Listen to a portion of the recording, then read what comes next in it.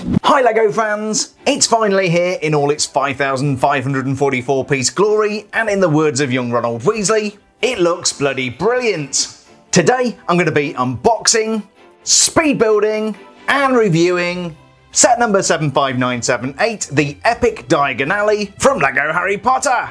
LEGO has clearly not used an undetectable extension charm on the packaging. This box is huge and weighs more than a cage full of Cornish pixies. LEGO's first attempt at Diagon Alley came in 2001 with 4723 Diagon Alley shops. It was, shall we say, a very colourful interpretation. A more accomplished version came in 2011 with the excellent 10217 Diagon Alley. This also included Gringotts Bank and Borgin and Burke's. 40289, a micro-scale version of Diagon Alley, was a free gift with purchase in 2018. This remains relatively scarce and is very desirable to Harry Potter collectors. We'll bring all of the Diagon Alley sets together for a side-by-side comparison later in the video. As well as well-known wizarding establishments from Diagon Alley, the 5,500 piece part count includes a magically magnificent menagerie of 14 minifigures, including 13 exclusives. We have Keeper of Grounds and Keys at Hogwarts, Rubeus Hagrid, Dark Arts Professor and 5-time Witch Weekly's Most Charming Smile Award winner, Gilderoy Lockhart, Purveyor of the Finest Ice Cream, Florian Fortescue, a photographer from the Daily Prophet, maker of the finest wands, Garrick Ollivander, the obligatory Harry Potter complete with dirty face, a Chamber of Secrets era Ronald Weasley, a teeny tiny Ginny Weasley, the Weasley matriarch Molly Wobbles, a rather snappily dressed George Weasley, and Weasley's Wizard Wheezes co-proprietor Fred Weasley, Hermione Granger wearing half of her Gryffindor school uniform, a particularly smug-looking Draco Malfoy, and Lucius Malfoy dressed for the fight scene that never was. Diagon Alley is made up of several buildings, some of which house more than one business. The look and feel is very similar to what you might expect from a modular building.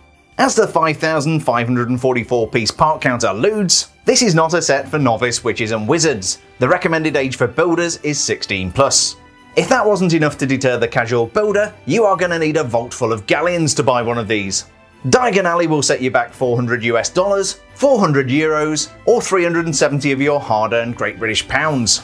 The finished build is absolutely huge. It is 102.4 centimeters wide or 40.3 inches.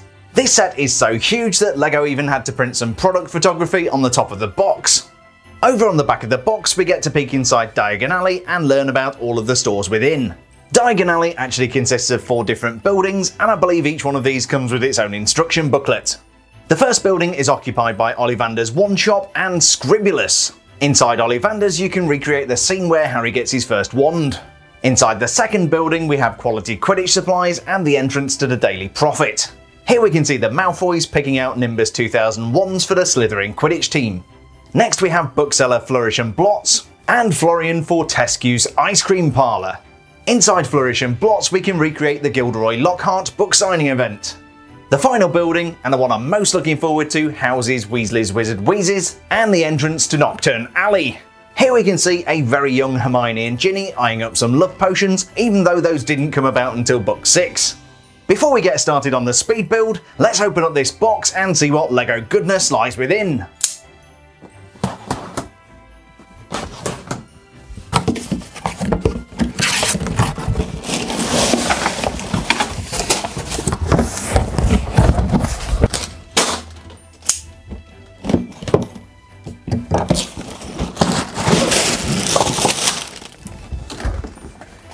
Here's everything that came inside the box.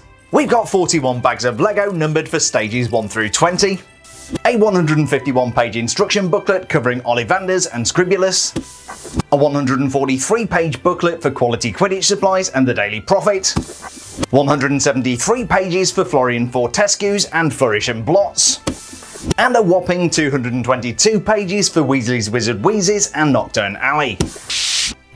We also have 4 16x32 dark grey base plates, a bag of assorted base plates, a sticker sheet for Ollivanders and Scribbulus, another for quality Quidditch supplies and the Daily Prophet, more stickers for Flourish Blotts and Florian Fortescue's, and sweet baby Jesus, what were you thinking, Fred and George?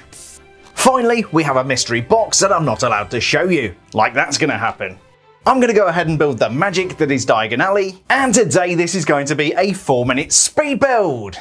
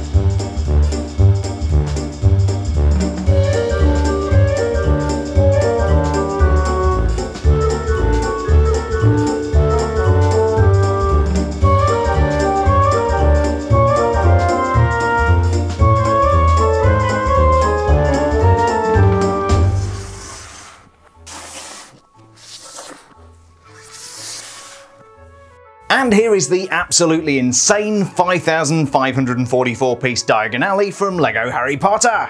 I say insane because this thing is over 1 meter long and took 10 hours and 23 minutes to put together. The finished article depicts just 8 of the shops from Diagon Alley. In reality, there are believed to be 32 shops plus various stalls and peddlers. Starting at one end of Diagon Alley, we have Ollivanders, makers of fine wands since 382 BC. Ollivanders shares a 16x32 baseplate with Scribbulus, a shop that sells ink, quills and parchment. Next we have this delightful pink building, which is home to quality Quidditch supplies and the offices of the Daily Prophet. If you're partial to a good book and delicious ice cream, then this is the place for you. This is the home of Florian Fortescue's ice cream parlor and bookshop Flourish Blotts.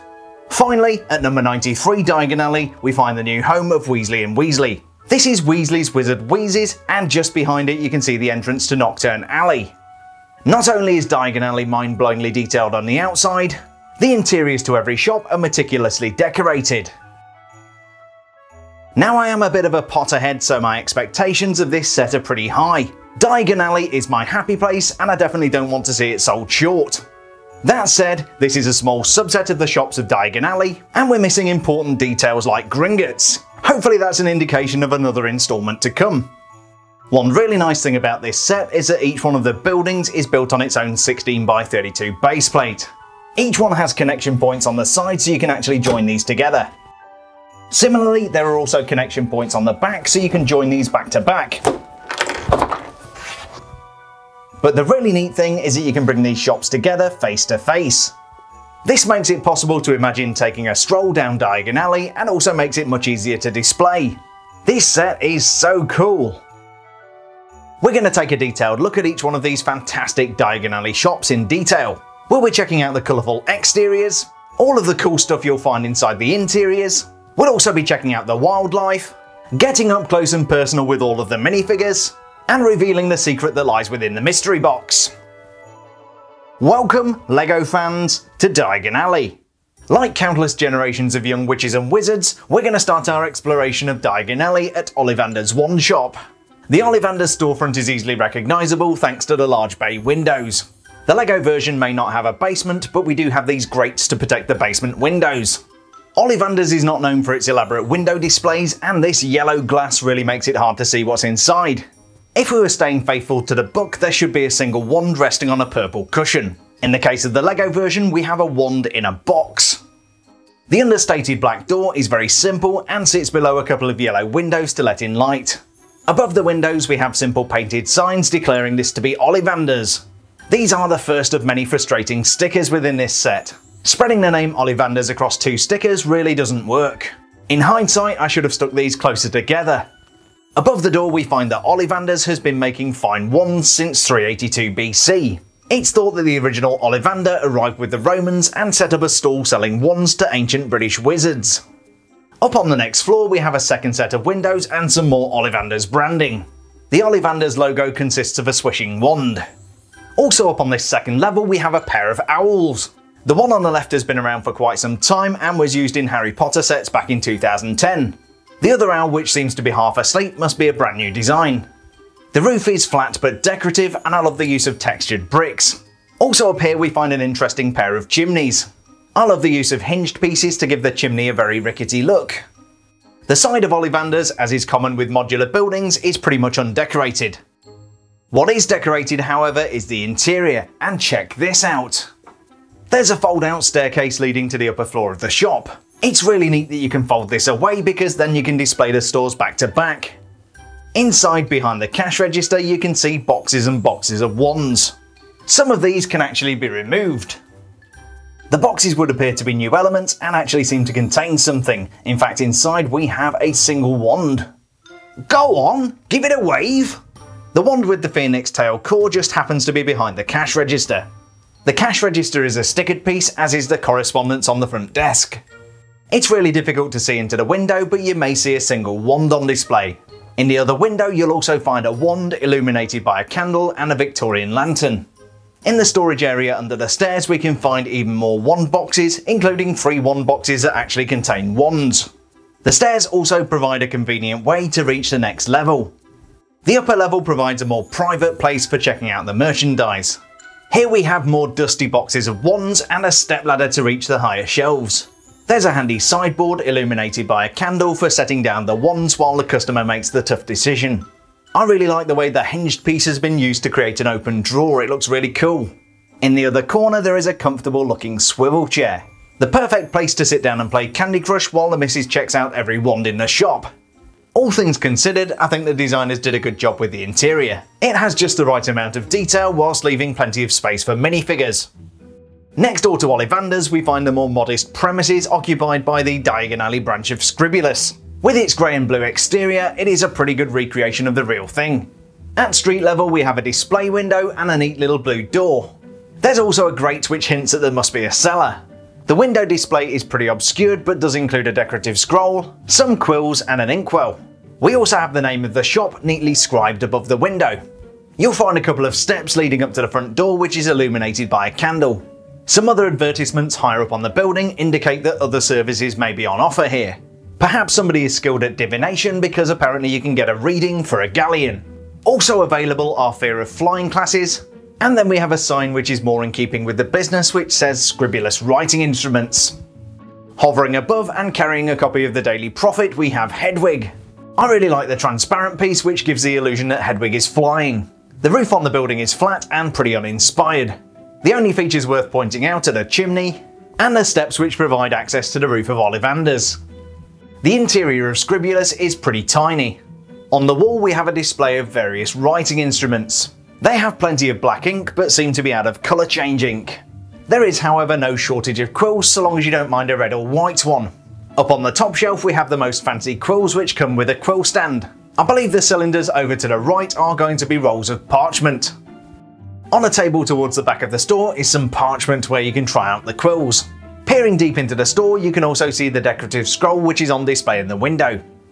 Although it's not exactly clear how you get there, there is a small flat above the shop. This might be occupied by the witch or wizard who runs Scribbulus, or it may even be rented by the person who does the readings.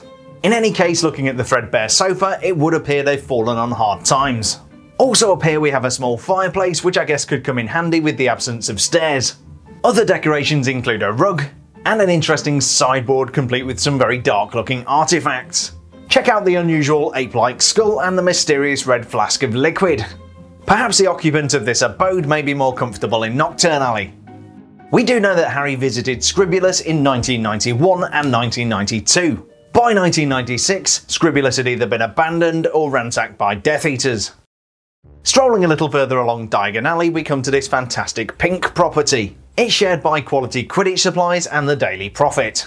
The Daily Prophet is a little bit disappointing because it is just basically the front door. That said, we do have some decoration above the door and the name of the newspaper. I also like those decorative Greek style scrolls. The door is decorated with a large sticker including a nameplate for the Daily Prophet. There's also a hanging sign advertising the name of the newspaper. The door opens into a dark hallway. Here we find a crate of Daily Prophet newspapers waiting to be picked up, a wanted poster which is a sticker stuck at a jaunty angle, and some kind of community notice board. I see that somebody's missing some golden snitches, he who must not be named has returned, and some terror occurred at the Quidditch World Cup. High above the hallway you'll find a large spider's web complete with spider. The building contains no office space or printing equipment, but it does seem that the Daily Prophet is storing things here. Within the attic space we have piles of the Daily Prophet and some boxes of stuff. There's also a new style Lego rat which seems to be interested in a block of cheese. Access to the storage room can be gained through this door, and the windows are shielded by old copies of the Daily Prophet. Whoever's responsible for storing stuff did not do a good job. You'll notice several copies of the Daily Prophet left abandoned on the roof. Most of this building is occupied by the much more impressive Quality Quidditch Supplies. The shop windows are very impressive and useful for showing off the latest brooms. I'm not sure if that's a Nimbus 2001 or the Firebolt, but it sure looks impressive. The storefront is cleverly constructed and actually leans out from the building. The windows make really nice use of transparent cheese slopes, and the windows themselves are printed, which gives the illusion that they're made out of small panes of glass. The entrance is very elegant with a smart red door, and above the door you'll find some familiar symbols from the game of Quidditch. We've got a pair of bludgers and a golden snitch. If that left you in any doubt about this shop, then we do have a sign above the window saying Quality Quidditch Supplies. There's also a large hanging sign which says Quidditch on both sides. Also interesting is the Hogwarts crest. Presumably this indicates that Quality Quidditch Supplies is a preferred supplier to Hogwarts. I could really use a new broom, so let's step inside and take a look around. The store is laid out on 2 floors and has no stairs. Those broomsticks are going to come in handy. This place is so fancy they even have a branded doormat with QQS for Quality Quidditch Supplies. In the window you can find the latest broom, which on closer inspection appears to be the Firebolt. The thing sticking out of the side would be the footrests. I'm not sure if the colours are totally accurate, but we do appear to have Quidditch robes for the 4 houses. I'm guessing from left to right we have Ravenclaw, Gryffindor, Slytherin and Hufflepuff. Speaking of Hufflepuff, you can actually see those robes on display. I've not seen that torso print before, so I'm guessing it may be an exclusive. Also on display we have a number of beta bats to cater to every player's preference. On the upper floor we find even more Quality Quidditch merchandise. Most notably here we are invited to test fly any of the brooms. These to me look like the Nimbus 2000 and the Nimbus 2001. Tucked away in the corner we have a mannequin wearing Ravenclaw Quidditch robes. As these are technically minifigures, we'll take a closer look at them later in the video. Also up here we have an intriguing looking chest, and that contains a pair of bludgers and a beater's bat. Finally we have some more shelving containing colourful garments. I like to think these may be spirit gear for popular Quidditch teams like the Hollywood Harpies and Chudley Cannons. So that was Quality Quidditch Supplies and the Daily Prophet. Does anybody fancy a butterbeer ice cream? These fine looking properties are home to Florian Fortescue's ice cream parlour and bookseller Flourish Blotts. The ice cream parlour was located on the north side of Diagon Alley next to the second-hand bookshop. At least it was before Florian Fortescue disappeared in 1996. Florian Fortescue's is a really cute little property. When Harry spent 3 weeks staying at the Leaky Cauldron in 1993, he spent a lot of time at this parlour. It's a fantastic place to do a little homework, sample some ice creams, and take in the fantastic sights and sounds of Diagon Alley. I really like the use of pastel yellow for the storefront, which makes it look very clean and inviting. We also have a canopy made out of 1x2 plates and tiles. This time we don't have any nasty stickers for the shop name, but we do have this table and chairs complete with ice cream as a nice 3D shop sign. Upstairs we have a window overlooking Diagon Alley and a Victorian style lantern. We also have a really nice textured tile roof, which reminds me of 4 Privet Drive. The interior is pretty small and lacks the places to sit down which are described in the book. The tiled black and white floor looks very clean and hygienic and reminds me of the Franklin Fountain in Philadelphia.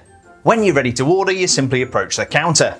Here we have a prepared ice cream sundae and a covered display bowl. Behind the counter we have a selection of goblets and one of the new dessert bowls.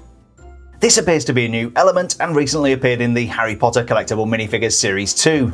This is the first time I'm seeing it in the trans orange colour. While we're in close-up mode, this is the container from the counter. Interestingly, it's actually made with one of these lipstick elements.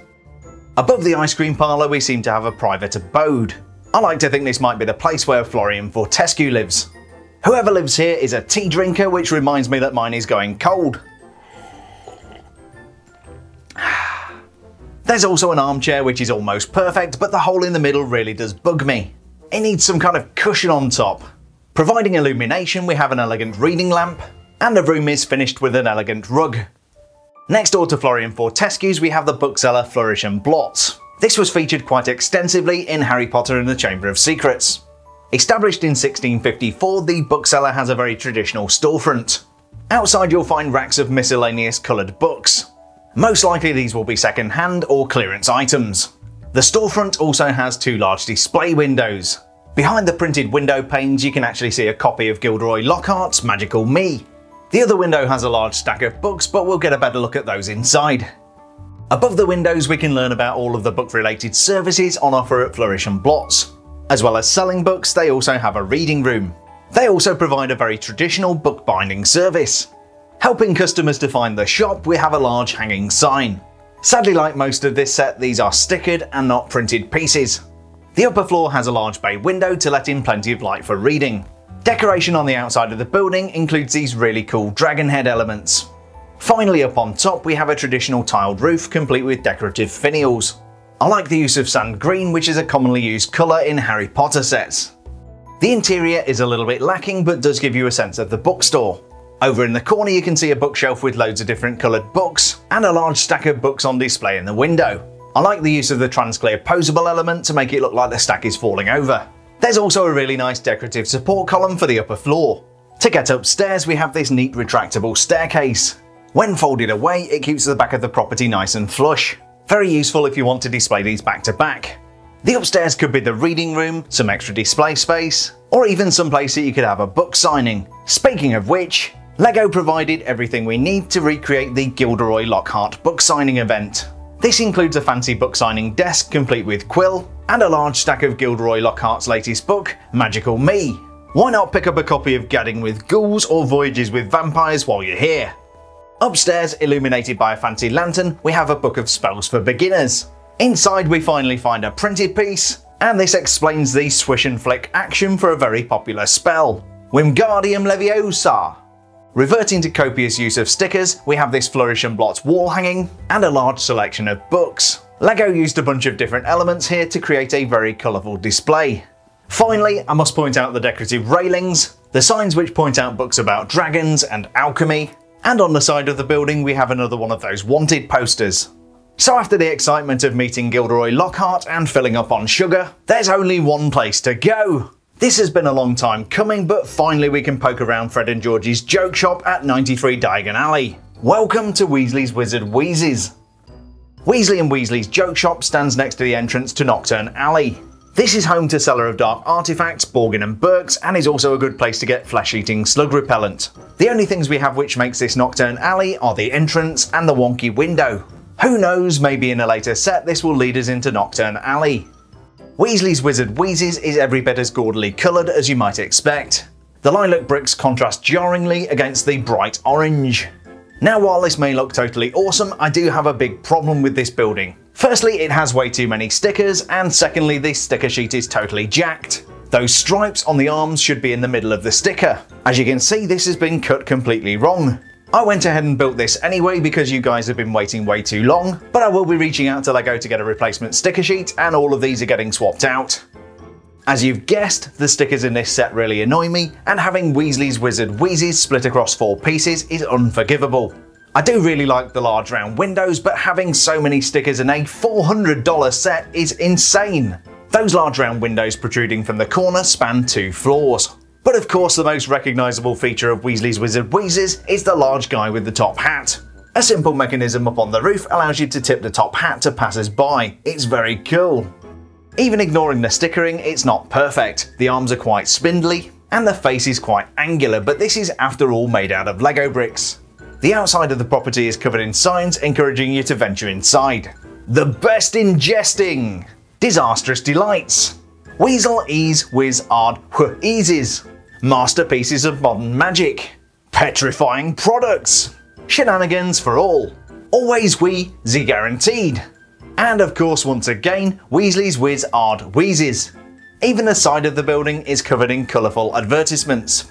Here you can buy edible dark mark sweets, some kind of electricity generating jape, and perfectly illustrating the problem with the sticker sheet, we have an advert for Jinx Off. This was a spell protection kit which included a hat, cloak and gloves. The full kit would set you back 4 galleons, 16 sickles and 25 knuts.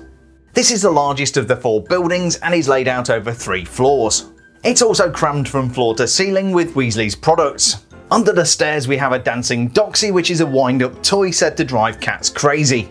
There's a gaudily coloured cash register complete with defective sticker, and shelves of products which reach all the way to the ceiling. At the back of the store we find all kinds of weird and wonderful boxes and bottles. The contents are a mystery, but I really like the use of trans glitter here. Maybe this is Peruvian darkness powder or something. Perhaps the other boxes contain skiving snack boxes and extendable ears. The stickers on the staircase invite us to venture up for more magical mayhem. They also seem to be lacking handrails. Thankfully we do have colourful handrails on the upper floors which recreate the interior of the joke shop perfectly. In the corner it looks like we've got a Weasley recreation of the acid pops sold by Honeydukes in Hogsmeade. We also have a stack of Fred Weasley's basic blaze boxes. This came from the Explosive Enterprises line and contained an assortment of magical fireworks. Inside you'd find things like whiz bangs and whammy rockets. Here we have more shelves stocked with Weasley's magical randomness. I'm not sure what the crystal and the chalice are for, but I do recognise the box of juggling balls up on top. Behind those you'll find even more products in the corner. The final flight of stairs takes us to the 3rd sales floor. Here we can find all kinds of weird and wonderful Weasley's merchandise. Here we find an interesting looking geode and some boxes containing random Weasley stuff. I can only speculate what the tiny statues might be for, but hopefully the Weasleys aren't getting into voodoo. What I definitely don't see here are any of Fred and George's special line of Wonder Witch products. What we do get is a behind the scenes look at the mechanism which works the top hat. It's a very simple lever operated mechanism. Protruding from the back of the building we have this big bunch of balloons which look decidedly out of place. It's a good detail as the movie did include a bunch of large balloons with W's printed on them. You can also fold this away in case you want to display the buildings back to back. If like me you were disappointed with the lack of Wonder Witch products, then I have some good news. Ginny, who is clearly too young to be interested in boys, has found a display of Wonder Witch love potions. You'll remember these from Harry Potter and the Half-Blood Prince. There's not really enough room in the store for this, but I'm very pleased that it was included. The trans pink love hearts are especially nice elements. So we've taken a look at all of the exterior features of the shops of Diagon Alley. We've also had a good poke around inside all of the shop interiors. Later in the video we're going to be comparing this to other Diagon Alley sets. But before then we need to take a look at the minifigures, which reminds me. Now before I forget, we do need to take a look at this mystery box. As it says on the front, 21 Silencio, keep it between us. That would indicate some kind of secret, but what does 21 stand for? It can't be the 21st anniversary of the first book because that was in 2018. The first movie was released in 2001, which would make the anniversary 2022. So honestly, I've no idea what the 21 stands for. Let's just tear this thing open and see what's inside.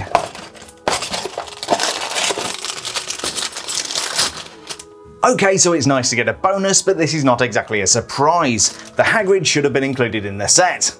Also, if you check out the last instruction booklet, it does reveal the secret. The really nice thing is that we seem to get a bonus Harry, which takes the minifigure count up to 15.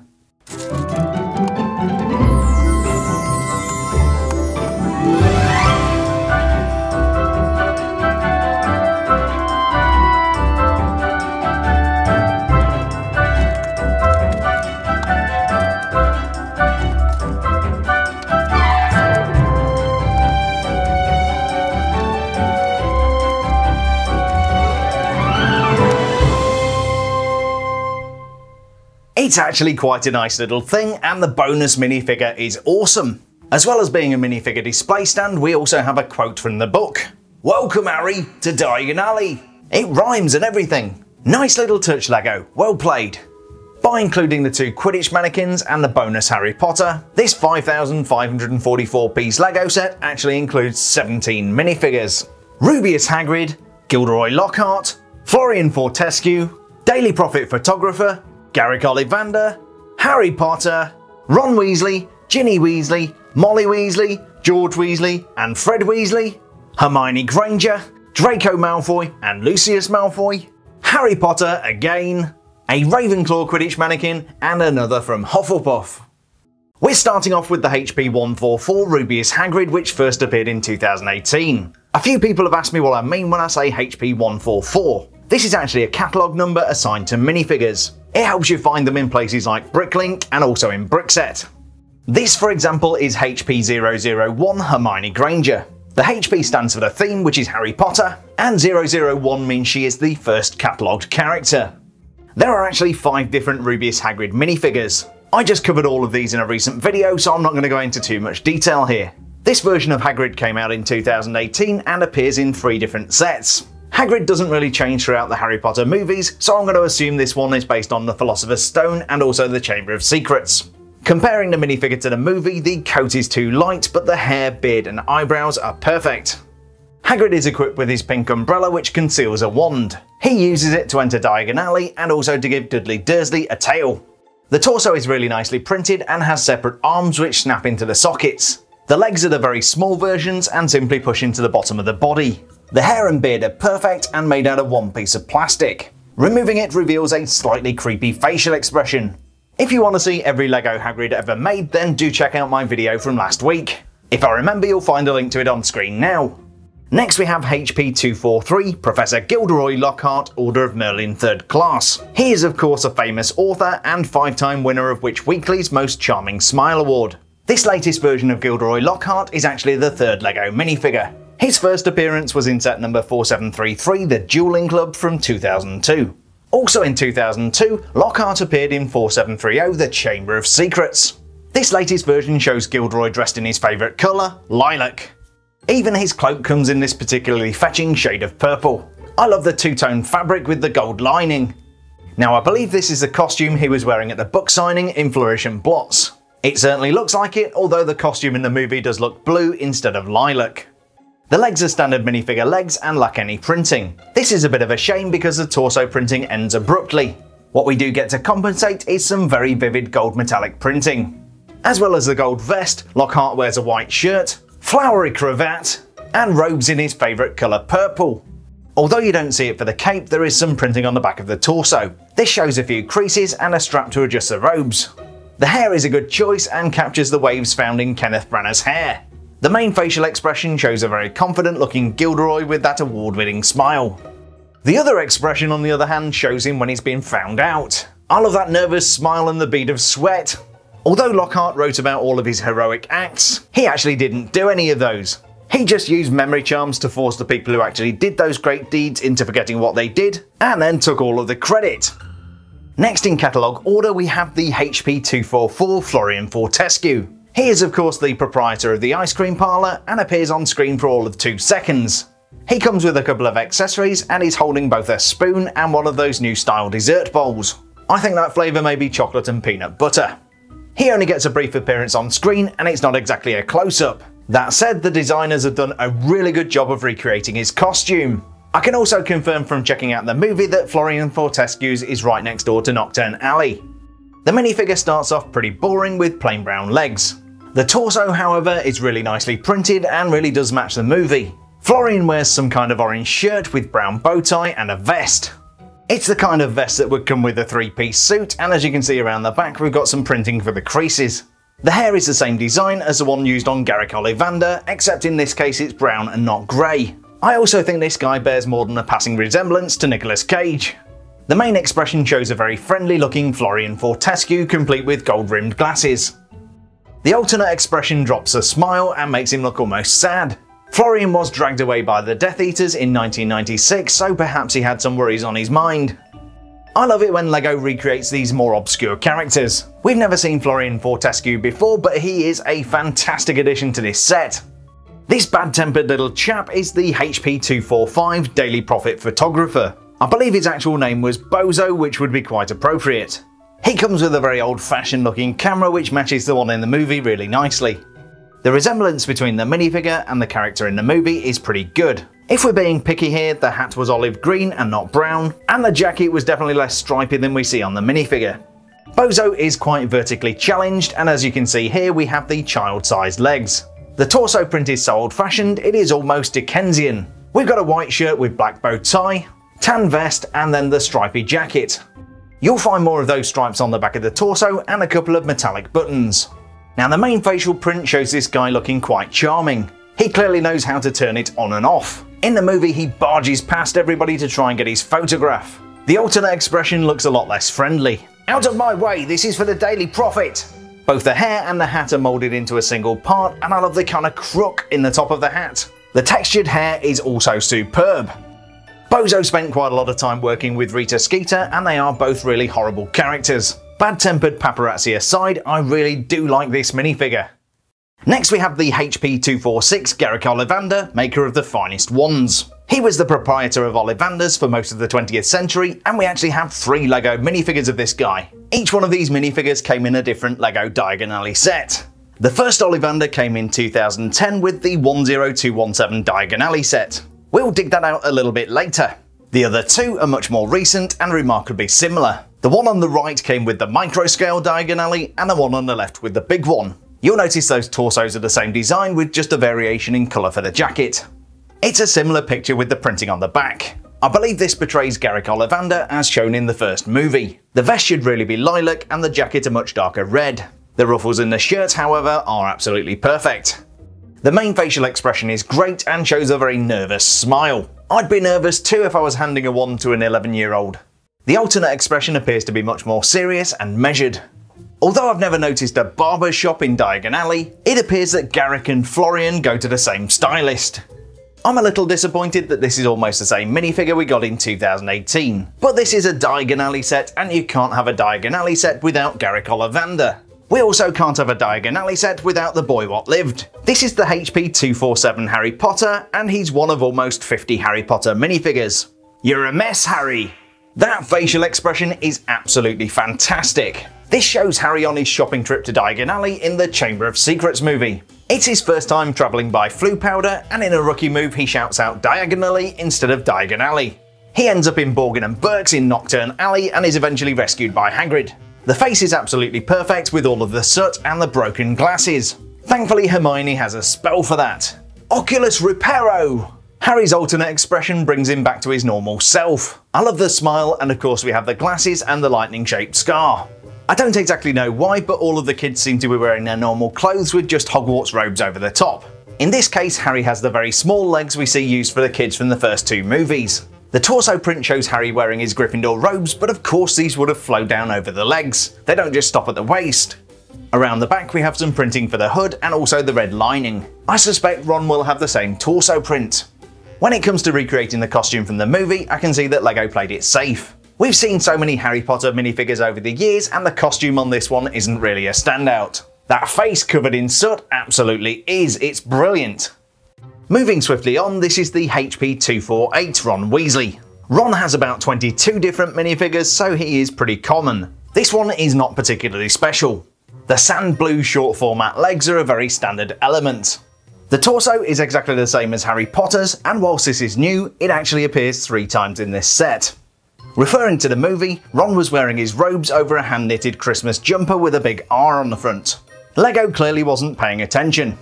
The face and hair are recycled parts and used in 4 other Ron Weasley minifigures. I do like the cute smile and freckles on the first facial expression, but the second does an absolutely fantastic job of capturing a terrified Rupert Grint. There's no question that Ron should be included in this set, but I would have liked to have seen perhaps a new facial expression or some different parts. Staying with the Weasley family, we have the HP 249 Ginevra Molly Weasley, aka Ginny. She's pictured wearing the same costume that she was wearing during the book signing in Flourish Blotts. LEGO hasn't quite got the colour right here. The dark pink minifigure torso doesn't really match the purple shawl she wore in the movie. The hair is a good choice for the character, but I do miss those braids and the badass attitude. The minifigure legs are the very short black variety and have no printing. The torso on the other hand is unique to the minifigure and shows some kind of shawl which is tied at the front. There's a little bit more printing around the back which shows creases and some of the red lining. The facial expression, whilst cute, is pretty generic and likely to be a stock element. I also don't think this looks very much like Ginny Weasley. The alternate expression is also very atypical for Ginny. She's a pretty confident and strong young woman and you don't generally see her pouting like this. Ginny's first appearance as a minifigure dates back to another set based on the Chamber of Secrets. She's changed a lot since 2002 and also shrunk quite a bit. I'm glad to see that even back in 2002 they captured Ginny's freckles. Overall, we now have about 6 versions of Ginny Weasley as minifigures, and I've got to confess, this is not one of my favourites. While we're on the subject of disappointing Weasley minifigures, this is the HP 250 Molly Weasley. We actually have 2 Molly Weasley minifigures from the 2020 set, and they're both goddamn awful. I realise the books describe Molly Weasley as being quite rotund. Although we saw Julie Walters wearing some padding in the movies, she never had a bloated face like this. The figure that came with the Burrow in 2010 outclasses the newer minifigures in every way. The saving grace is that they've not done a bad job of recreating the costume. Molly is wearing several layers and they seem to have recreated those quite nicely in the printing. She wears a brown shawl over a green crocheted vest, and then we've got some kind of fluffy purple number going on underneath. Printed on the back we have the hood and lining of what must be a set of robes. Molly also stands on one of these curved skirt pieces, but LEGO hasn't bothered to print it. If this were a collectible minifigure, the printing would go all the way down to the feet. LEGO really has taken some shortcuts with these 2020 sets. The hair, for a want of a better word, looks a little bit frumpy. I think it's just a little bit too short for Molly and doesn't really complement the face. You already know my thoughts on this facial expression, I really don't like it. This expression shows Molly with a slight smile, and the other expression is frankly just a maniacal grin. Molly never looked like this, even when she was facing off against Bellatrix. Out of the 3 Molly Weasleys made so far, this has to be the worst. Stepping things up a bit, on the left we have the HP 251 George Weasley, and on the right the HP 252 Fred Weasley. George has the green vest and Fred has the orange vest. Again, LEGO hasn't bothered to print the legs, which is a real shame because they really should be pinstriped just like the suit jackets. The torso prints like the twins are virtually identical. The jackets are the same, but they have different coloured shirts, ties and vests. One detail I really do like is the W on the ties. If you watch these very closely in the movie, you'll notice a flashing light. If you look super close at those W's, you will see a flash over on the right hand side. The printing on the back of the torsos is identical with that pinstripe pattern. Comparing the minifigures to the movie, I think the designers have done a decent job. Both sets of facial prints are lifted directly from the Series 2 collectible minifigures. This is a real shame because I do like to see exclusive expressions with the collectible minifigure series. Fred and George's perfect tailoring also made an appearance in the 2010 Diagon Alley set. Even though the minifigures were dressed in the Weasley's Wizard Wheezes suits, Weasley's Wizard Wheezes itself was sadly missing from the 2010 set. George's main facial expression has this kind of big but unsure grin. The alternate expression is absolutely fantastic and shows George with his face screwed up having a good laugh. Fred's more confident expression makes him look like a bit of a wide boy. The alternate expression makes Fred look a lot more reassured than his brother George. These are really nice minifigures and deserving of a place within the set. Getting back to the small people, we have a very young looking Hermione Granger. I've got to be honest, this is a bit of a lazy minifigure. The hair is recycled from other minifigures, the torso is the same print used on Harry and Ron, and in the scene in Diagon Alley, Hermione doesn't wear trousers, let alone brown trousers. She actually wears a cute little red and black tartan skirt. When it comes to recreating the costume from the movie, this only gets a passing grade. The facial expression is very cute and that is accentuated by the use of freckles. The other expression shows a slightly more dismayed Hermione. Maybe she just found out there isn't any homework this weekend. Don't get me wrong, Hermione is a very nice minifigure. There just isn't anything to really make her stand out against the other 21 or so Hermione minifigures. The HP 254 Draco Malfoy is a little bit more unique. We can't get excited about the stumpy black legs, but the Slytherin robes, at least for the moment, are unique to this minifigure. The Gryffindor robe print is also new for this set, but of course we got 3 of those. Draco's robes, at least for the time being, are unique. He doesn't wear this exact outfit in the scenes for Diagon Alley. All of the kids just wore their house robes over their normal clothes. The sneering face and accusing eyes are absolutely perfect for Draco. I also really like the alternate expression. I don't know what upset him, but he certainly seems quite angry. Around the back you can see more printing for the hood on the robes, and then of course we have the slicked back blonde hair. It is a great choice for the perpetually mean Slytherin. So that was a nasty piece of work that is Draco Malfoy, and here we have the man who shall no doubt hear of my insolent comments. This is the HP 255 Lucius Malfoy. The costume is a very good recreation of what we saw in the movie. The only detail I can see that's different is the brown fur collar on the minifigure, which is black in the movie. Lucius comes with a cane which doubles up as a wand, although clearly we're missing the silver end piece. This time we have full-length printing from the torso down onto the legs. It really makes for a much more pleasing minifigure. The torso print is packed with detail, including that fur collar, and a fancy clasp for keeping the robes together. Some of those details are really nicely picked out in metallic silver. The continuity of printing from the torso onto the legs is very much appreciated. We even have some printing on the back of the robes for folds and that fur collar. The facial expression is every bit as mean as you would expect to find on Lucius Malfoy. It's a good one, and it's a good job because the alternate, well, let's just say he doesn't have one. The hair of Lucius Malfoy is perfectly blonde, perfectly long, and a perfect advert for L'Oreal. This is a great minifigure, a great representation of the character, and possibly one of the best in the set. This little guy with a face of pure wonder is the HP 256 Harry Potter. This is Harry as he was dressed on his first ever visit to Diagon Alley with Hagrid. The torso print is exclusive and shows Harry wearing some of Dudley's hand-me-down clothes. These are clearly way too big for Harry. He's also wearing some oversized trousers with a big belt, and yes, I did mix up Harry and Hagrid's legs earlier in the video. The costume is a pretty good recreation of what we saw in Harry Potter and the Philosopher's Stone on Harry's first visit to Diagon Alley. I do think the minifigure's t-shirt should be grey and not green. On the back of the torso you can see the pattern of the shirt, and this is some really nice printing. Some printing on the arms to match the shirt would have been a bonus.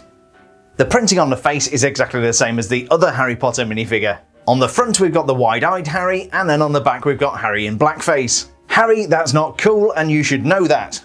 Overall, this is a really nice minifigure, and I'm very surprised that LEGO didn't call it out on the box art.